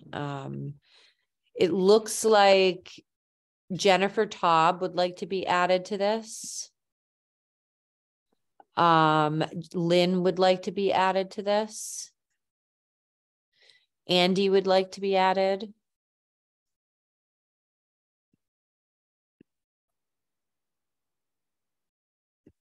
And that's what I have. So I will go in and or have Athena add the header, but Okay. the only things I saw were the Oxford comma and some extra spaces, I think. So far. Anna says she loves an Oxford comma, but she always leaves them out. Oh, and then one and down here. Okay. Yeah. Yep. And then I obviously put in the signature block. But I'll correct this for Athena to the 21st. And is this, can you scroll up when you have a moment? Is this, how does a citation how does it differ from that of a proclamation? So a proclamation generally proclaims a day or a something Milestone. X day or milestone, whereas a citation honors a certain event or a certain person or a certain organization. So this is basically honoring Monty and the march he does, but not really proclaiming a specific day, Monty's March Day, say, or anything like that. Okay. That's next year. No, I'm just joking. Okay. And so this, without Anna here, I wouldn't make any substantive changes, but it's in honor of Monty's March, not Monty Belmonte and Monty's March. Well, if you read the now therefore, we're citing the achievements of Monty Belmonte and the food bank for all of the work they've done, including the Monty's March. So we could look at the title because it's really in honor of him.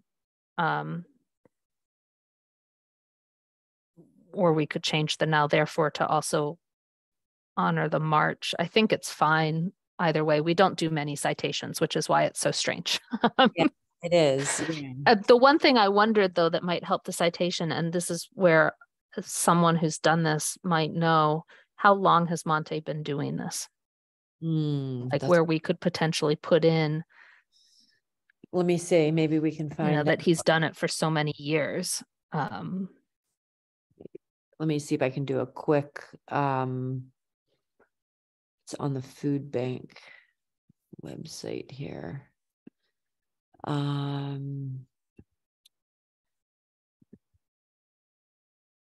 do 43 mile march. It says Monty's March 13. So I think it's the 13th. Okay. Where is that? Monty's March 13. Is that where is that, Athena? It's on the page where you'd register. It's called, you're on the called Monty's March 13. Yeah. Okay. Yeah, that seems to make sense. Thank you.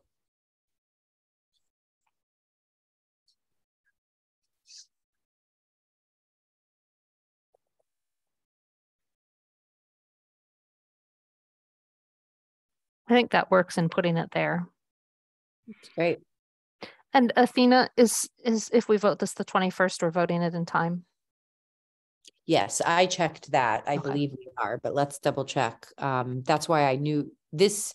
So it's Monday. It's literally the 21st and 22nd, I think. Yeah, that's right. Yeah. Okay.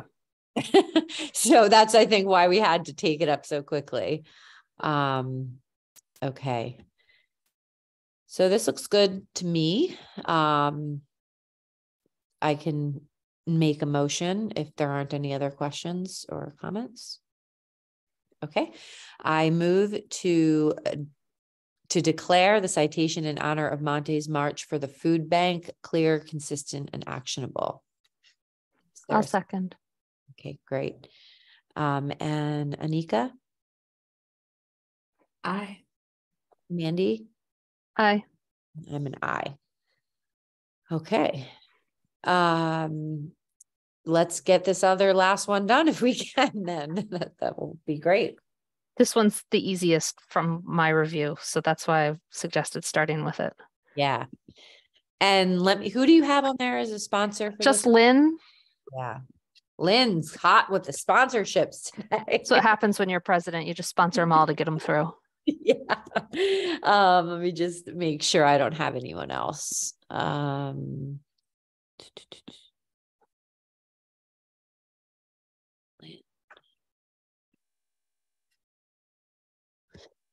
No, anyone else here I know that's an unfair, well, everyone's been asked. So, but is there a particular thing that people are going to show up at for this one, or is it's that day, right?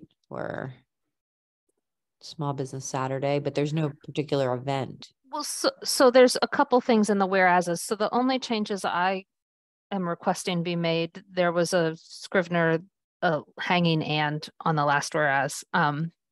But when you read the now, that last whereas talks about December 1st, something on that, the Merry Maple lighting on the 2nd, December 3rd. And this one says Small Business Saturday, December, a merry day on December 3rd. Small Business Saturday is the 26th, though, I believe. But they must be doing a separate thing on the 3rd, sip and stroll on the 15th. So it talks a lot about activities they're doing. And so I wanted to add that into the now therefore, instead of just the 26th Small Business Saturday on that day, but also during all of those celebrations written above, sort of include that into the now therefore. Yeah, absolutely. Anika? Oh, I was just saying, I'm happy to add as a small business person. However, I did not do the work. So I don't just want to slap my name on something. So this is not changed from the year before's and the year, other than that last paragraph that talks more about what their bid's doing. The rest of it's the same that we've been doing for years now. Okay. That would be great. The other thing I was going to say is, so this is in support of and Merry Days. Oh, good. Okay. So it does say and Merry Days, because I was going to say there's like all of these awesome activities. Is the Merry Maple lighting, that is still occurring? I knew there was talk about the Merry Maple, something with the Merry Maple. It's still set for the 2nd. It is. Okay. Great. Which is why I wanted to put it into the now therefore, those merry days stuff. So That makes a lot of sense. Yeah, that covers it. All right, Anika, you want to make the motion?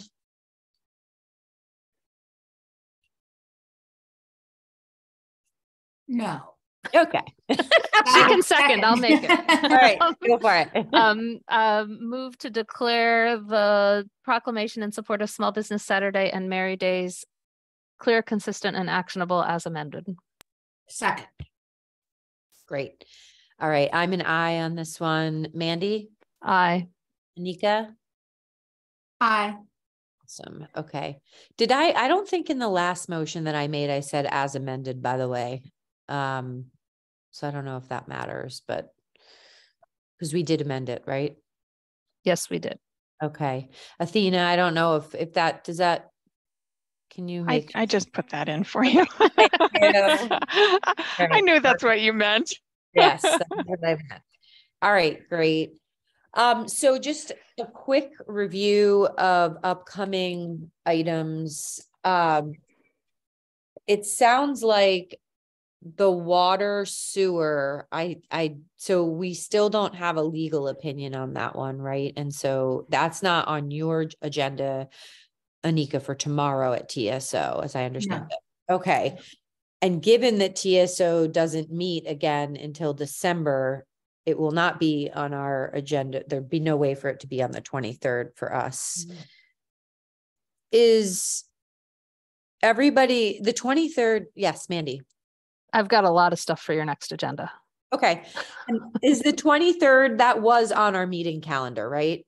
The 23rd is on our meeting, is that right before Thanksgiving? Not that, I mean, it's the day before, but I just wanted to check to make sure. I had the 30th. I'm sorry to interrupt. Anika, I think we do have the water and sewer bylaws on the agenda for Thursday at TSO, because we were hoping to have input from Amy and Guilford and the town attorney. I think I was expecting that Monday, but okay, you know what, you are absolutely right. I'm looking at it. I just I had thought that that last minute that was not there because yeah, you're right. It's there now. If it ends up that we don't have it ready, then obviously it won't get discussed. No, you're absolutely right. I was looking at the last communication, even though I did respond to you about this. So yes. Okay. And Mandy is correct. I'm glad we checked this. So our next meeting is actually not until the 30th. So go ahead with your agenda items, Mandy. I'll have the water sewer and then go ahead. So all of the flood map, the flood map zoning bylaws, the other two that CRC passed on flood maps don't come to GOL, but there's there's a lot of zoning bylaws, but the zoning bylaws need to be on the agenda. Similarly, I expect food and drink establishments to be finished by then. The goal is to have them on the council's December 5th agenda. So both planning board and CRC are working to get them recommended out in time for the 30th GOL meeting.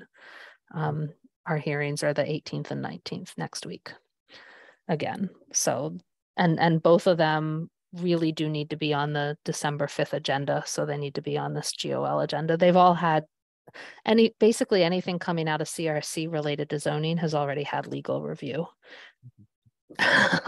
Because that's how it's what you do in zoning in some sense with all these hearings. So absolutely. Okay. All right. And then but based on, I'll look to see if there are any other proclamations that would be coming through. And then we have the continuation of the town. Well, actually, so what did we decide? The town manager goals have a preliminary on the 21st, which may mean that we'll then on the 30th be able to take that up again. And we'll come back. I'd like us to try to, before we focus on the other issues, come back to the CAFs and make a recommendation on that. So we'll. For the goals, do you want me to send, I can attempt to draft, as you saw, I was doing some modifications. I can send some based on our discussions that don't really, that would basically simplify all of those policy goals to that simplified sort of sentence that we talked about for each of them. Do you want that draft in time for the council meeting, or would you like GOL to see that first? I was thinking that we would start with the framework that Lynn gave us to ask those 3 questions. And I was going to maybe write like a memo or a report that would be directed to the council. But what those 3, just to review what Lynn had suggested, it was the reframing or rearrangement, and then adding or subtracting language, which was a little bit, I'll check in with her again on that. And then whether we want to take up the policy goals in more comprehensively. So I guess you could, I mean, we didn't really talk about that too much as a GOL. So let me try to do something, and then you as chair can decide which one you might want to, because I think seeing an example would be good for the council. So you could, if I try something, you can decide the one that was in today's packet or the one I've tried to do based on the discussion. How about Perfect. that? That sounds great. Thank you. That would be excellent. All right. All right. Anything else? Okay. Well, thank you. This was a great meeting with just the 3 of us. And I'm going to adjourn at 12:01 p.m. Thank you. Bye-bye. Bye.